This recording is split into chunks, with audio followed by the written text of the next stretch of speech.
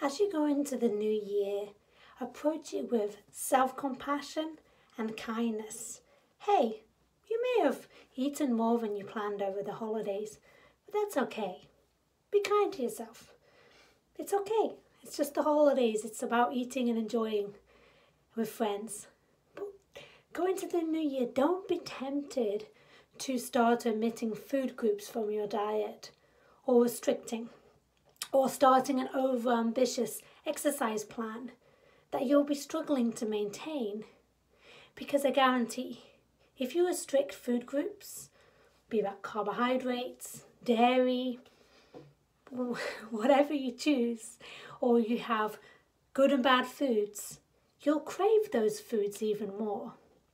And when you start to struggle, you may be tempted to eat lots of them when you kind of go off this plan. So simply go into the new year with, I'm worth it, I'm awesome right now. I'm going to have regular, nourishing meals. I'm not going to go into a cycle of restriction.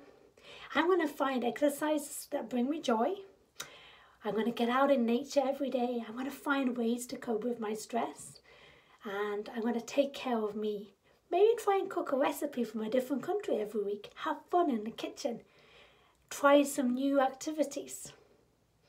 Because you're worth taking care of. But do it in a balanced and grounded, anchored way. And if you need help with that, I'm more than happy to walk alongside with you on your journey and give you that support. Like many other wonderful registered dietitian nutritionists can also do the same. All the best for 2020.